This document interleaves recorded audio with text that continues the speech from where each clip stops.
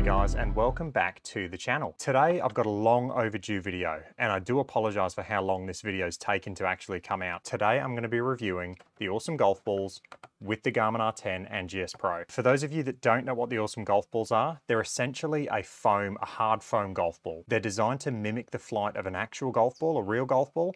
However, they go 1/3 the distance, approximately. Essentially, these things are just a hard foam golf ball. So in today's video, I'm going to test them with the R10. I'm going to make sure they do actually register through the bag, and that includes chipping all the way through to drivers. Once I've done that, I'm going to go on the course and play 3 holes, and I'm going to see how they go. Because I'm using GS Pro, I do have the ability to go into the settings and add a shot boost to my shots. So I'm going to do the math, and I'm going to figure out exactly what percentage I need to add to make these match my regular carry distances before I go on course. And then I'm going to take them on course, and I'm going to actually play 3 holes. Now, why would you get these? So the reason people get these is they're safer. You're obviously not hitting an actual golf ball in an indoor environment. It might be to ease someone into an indoor environment. People are scared, they don't want to break things. These things are actually quite hard, the almost golf balls. So they will cause a bit of damage if they do hit something, but not as much as a real golf ball would. The other reason why people might use these is, like myself, I'm in my garage, and at night I've had complaints from neighbors across the road about the driver sounding too loud. So these balls potentially will allow me to practice at night, and it'll be a lot quieter, not only for your neighbors, but also for your family or other people living in your house. So I'm going to run through my standard test. I probably won't show all the shots because that video would take way too long. I'll show some of the shots, and then I'll get an idea of how these play before taking them on course. I have got the GC2 running as well because I want to see how that performs.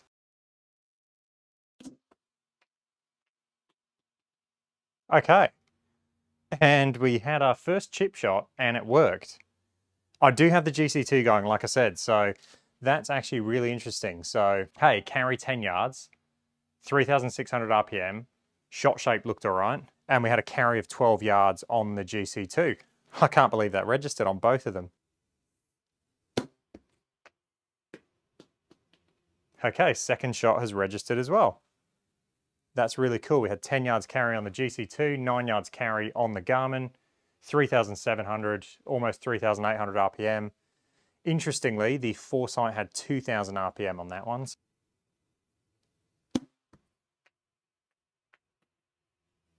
Okay, that one came off significantly right on the Garmin. On the Foresight, it came off 0.8 of a degree left. So a little bit of a misread.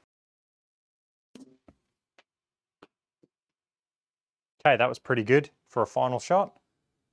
11.5 yards versus 10. And what's funny is it doesn't feel like you're hitting a golf ball, obviously, because you're not. It's kind of a weird sensation. With a golf ball, you expect there to be something heavy that kind of really affects your club head speed and really gets in the way almost. With these almost golf balls, because they are foam and they're light, it just kind of, you feel a little bit of that, but you just swing through. So it's a weird sensation. And we should see the golf ball come up short. Okay, that's a big difference. So that was a 60-yard feel. It felt like it should carry about 60 yards. We've had 46 yards on the Garmin with 3,500 RPM. And on the Foresight, we had 52 yards carry with 65, almost 6,600 RPM. Vertical launch angle. So we had 24 degrees from the Garmin and we had 24 degrees from the Foresight. So vertical launch angle is reading correctly. Spin axis, we had a massive fade with the Garmin and we actually had a tiny draw from the Foresight there. So spin axis is slightly different.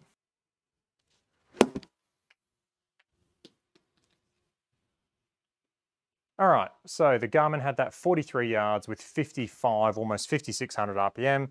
The Foresight had that 49 with 7,100 RPM.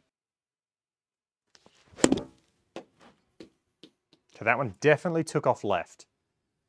It's a weird sensation when you hit this because you expect it to feel like an actual golf ball, but it doesn't. It's really odd. Okay, so we had 116 yards carry from the Garmin with 68, almost 6,900 RPM. We had 123 yards carry with just under 6,000 RPM from the Foresight.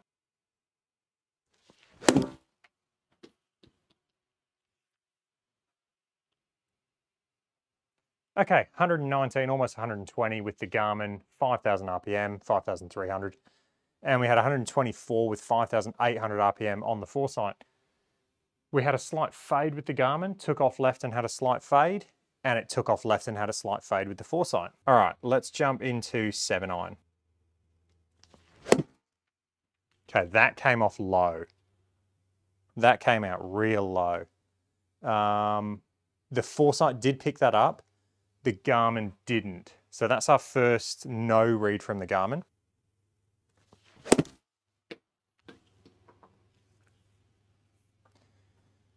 Okay, the Foresight again picked that up. Garmin didn't. Okay, much better strike there. The vertical launch angle was higher. So maybe those low vertical launch angle shots don't register on the Garmin. I don't know, it's interesting.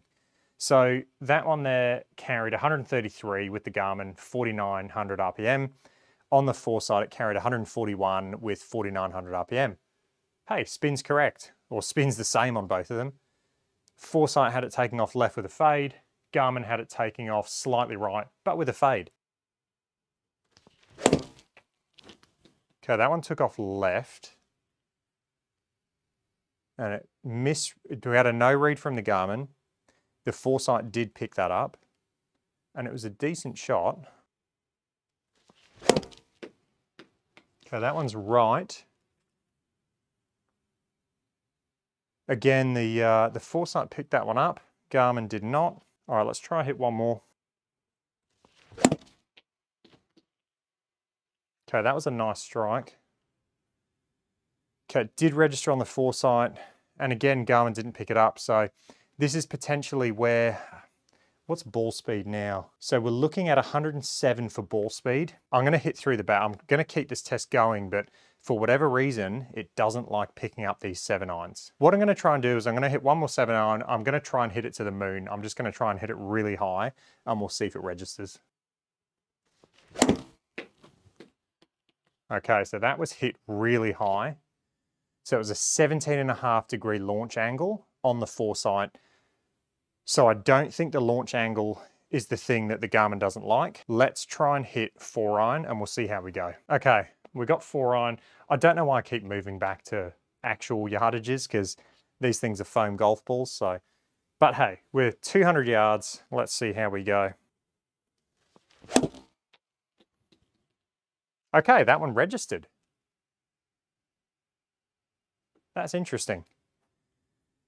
So we had 146 yards carry with 4,300 RPM. It took off left visually in my room and the Garmin had it taken off left. And so did the Foresight. So they actually match quite well. We had 152 yards carry, 3,000 RPM on the Foresight. It started left and had a slight draw. And that's exactly what we saw on the Garmin.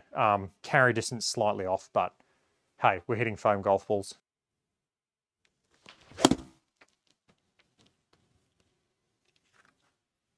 Okay.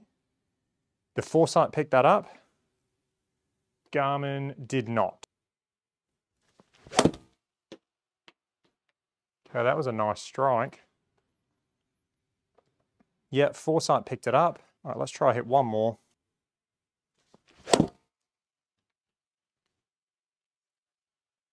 Okay, it registered on the Foresight.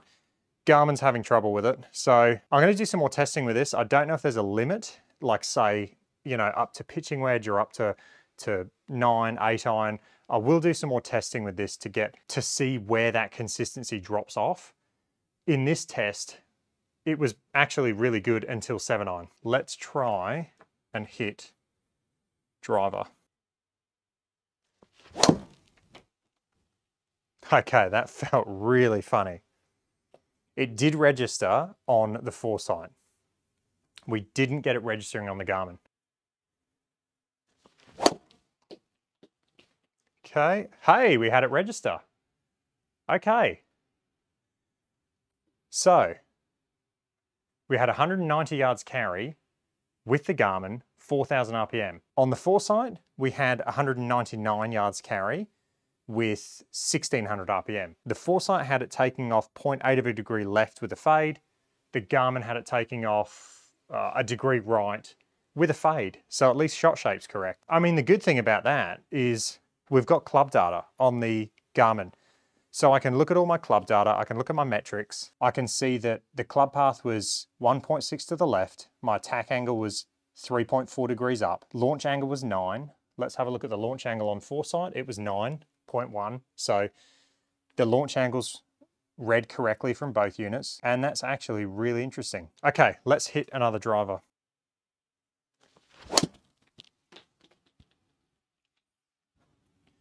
Okay, so we've had a misread from the Garmin. The foresight did pick that up, and that was actually a really good shot. Hey, we had it register. Okay, so we had 188 carry on the Garmin with 4,000 RPM. On the foresight, we had 217 yards carry with 2,000 RPM. Okay, let's do something fun. Let's jump into the settings and let's put our shot boost up to about 1.4. We'll save that. Please register. It didn't, I hit that one really well. So that was the best one I've hit so far. We actually had 224 as a raw carry there on the foresight.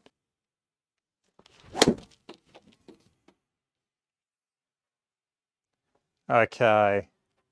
All right, so let's talk about this. So what we've seen so far, the actual chip shots, pitch shots, and pitching wedges were great. All of those were fantastic.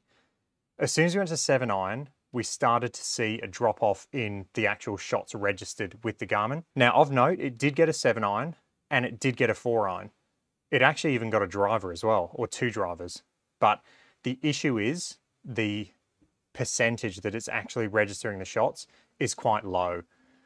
With the 7-irons, it was 1 in 7, and pretty much the same for the 4-iron and driver. So that being said, I'm not going to go take it on a regular course to try. However, I am going to go to a par 3 course because maybe this is something that you could use on a par 3 course and get consistent results. And let's go to Georgia 3s, which is the official course, the par 3 course at Augusta National.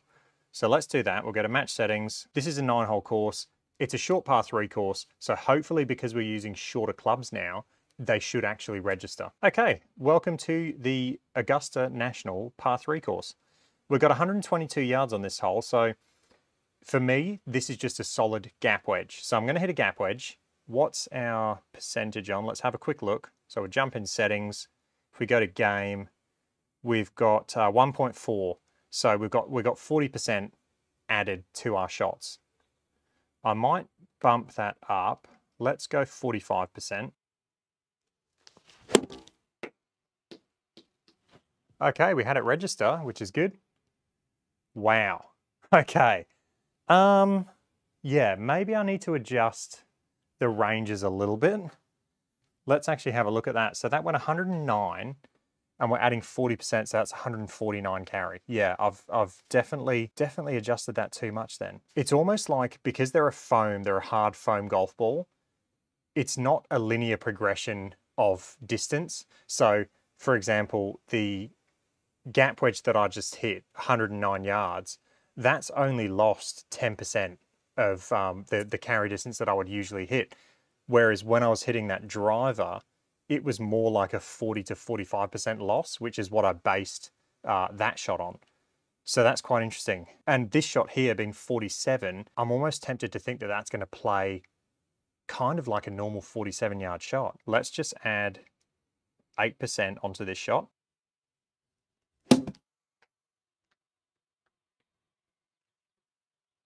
Okay, it's not bad, but have a look at that spin. So the spin there was quite low, and I know we are coming out of the rough, so we've got to expect a little lower spin, but that was very low.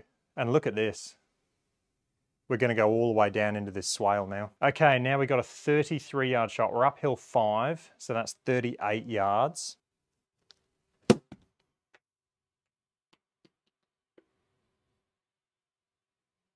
What a shot. Stay in there. Very nice. And that's a bogey on the first. That was a really good chip. Okay, 82 yards. And this is hard because the longer the hole, the more shot boost you're gonna need, if that makes sense. I'm gonna play this at about 10%, and I reckon that should be pretty good.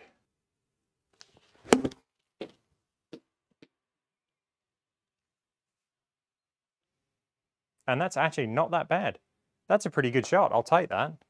Okay, and we're on to our final hole now. We got 94, but we're downhill 9. So 85. So I'm just gonna hit the exact same shot I just hit.